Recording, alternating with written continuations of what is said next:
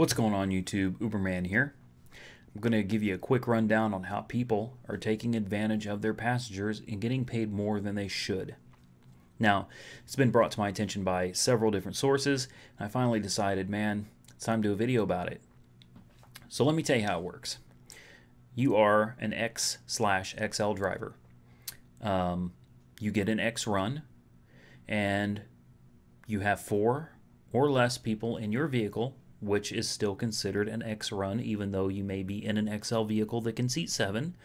From here, you take your trip, you end it, you report an issue to Uber, and you say they had 6 people, 7 people, whatever.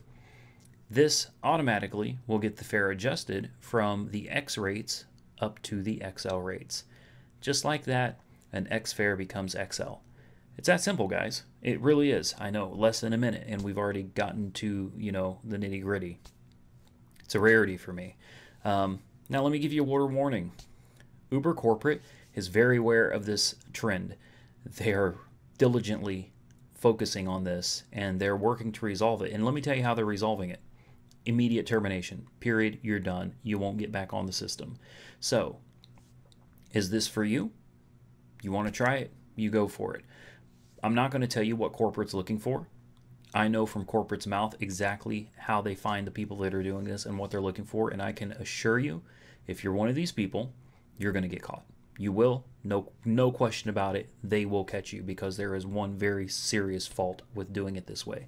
But hey, I'm throwing the warning out there for those of you that may be thinking of doing it, those of you that are doing it, have been doing it. If you haven't been terminated yet, consider yourself very lucky. You want to try it? Go for it. It's out there now. But be careful and fully anticipate getting deactivated because they're watching. I would never do that.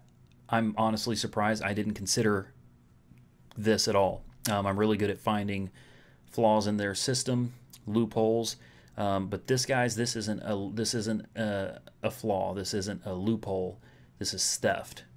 You're stealing. You're ripping off the passengers and lying, and you're stealing.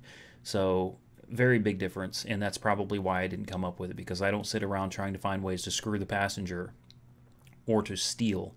I did some videos back in the day when it came to the rate cuts and the guarantees. I found a flaw in the system that allowed you to get the guarantees without really having to do much to earn them.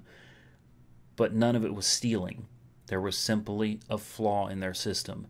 This is straight up lying and stealing, and I don't condone it. I don't approve of it at all. It's sad, Don't do it. That's my recommendation.